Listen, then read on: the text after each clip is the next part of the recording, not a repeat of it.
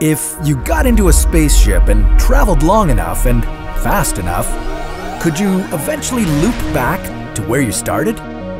Assuming you don't accidentally collide with another planet or star and no black hole swallows you along the way. This is What If, and here's what would happen if the universe is a loop. We don't know much about the universe. We have no idea how big it is, or where it starts or ends. For years, scientists thought the universe was flat, like a piece of paper, and that if you kept traveling in a straight line through space, you'd just sail off into infinity. But a new study of cosmic microwave background, or CMB, might have just ruined everything we thought we knew about the universe and its shape. What's in it for you? Well, if the universe is a loop, it would mean that a kind of time travel might just be possible. Before we move on to the time travel, let's get the theory out of the way. I'll start with Albert Einstein's theory of relativity. Einstein predicted that space could bend in different ways, meaning the universe could be flat, or curved, or closed. The flat universe was the most likely shape of all, and by that I mean that it fit our current understanding of physics. But then, researchers found something strange in the cosmic microwave background. Figuring out the shape of the universe isn't an easy task. We've never sent a single space probe to the outermost reaches of our universe. Well, we don't even have spacecraft that could possibly go that far. And this is where the CMB comes in handy, the cosmic microwave background. It's microwave radiation that's spread throughout the universe, a relic from its very early ages.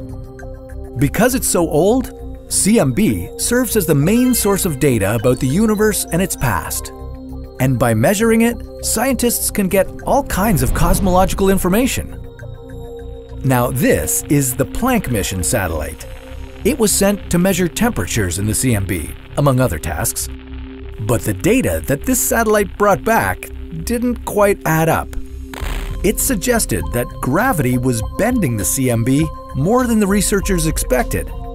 And this isn't something that existing physics can explain. Maybe we were wrong about the shape of the universe. Maybe it's closed like one huge inflated balloon. There is a way to test this theory, although it's quite hypothetical. So put your helmet on and buckle up. It's gonna be a long ride. Oh, and by the way, for this task, you'd have to not age for billions of years. You'd also need to build a spaceship with warp drive technology. Equipped with all that, you'd begin your journey around the universe. Don't say I didn't warn you. This one-way voyage would take you billions of years. If the universe is much, much larger than what we can observe, you might only get a third of the way.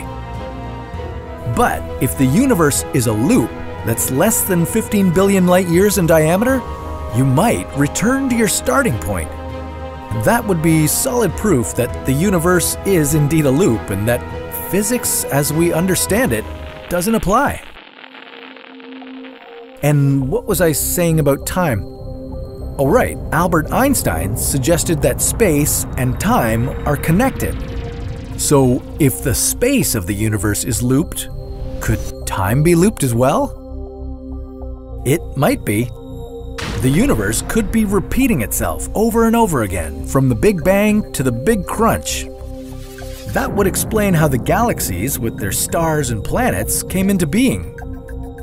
And if we live in a looped universe with looped time, maybe, just maybe, one of those young galaxies you can see out there is actually an infant version of the Milky Way. That may not be the kind of time travel you expected. The thing is, the shape of the universe wouldn't have any effect on you or the Earth, or even the entire galaxy, but it might just give us a loophole in covering the astronomical distances involved in exploring the universe. If you really want to travel through time, it would take more than just a different shape of the cosmos. But that's a story for another What If.